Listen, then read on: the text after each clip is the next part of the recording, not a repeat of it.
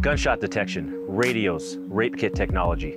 Melanie Stansberry delivered the tools we need to fight violent crime in Albuquerque. In fact, Melanie helped coordinate public safety funding for the entire metro area. These ads are lies.